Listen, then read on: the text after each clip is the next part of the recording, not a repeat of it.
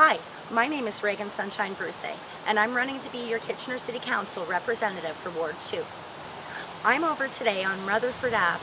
It's a little crescent located right next to Oaten Park. In the last few years, there's been a couple murders here. One a stabbing and one a shooting. The neighbors in this area are quite concerned by these situations, and with good reason. The area on this street is extremely poorly lit. The residents have expressed to me that this has been an ongoing concern of theirs.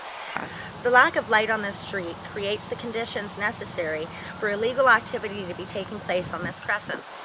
The dark allows this activity to stay hidden. At night, you can barely see on this street.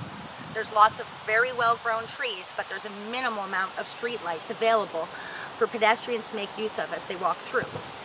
We need to light up these dark places within our community to ensure the safety of our citizens. Vote Sunshine for the smart growth of Ward 2.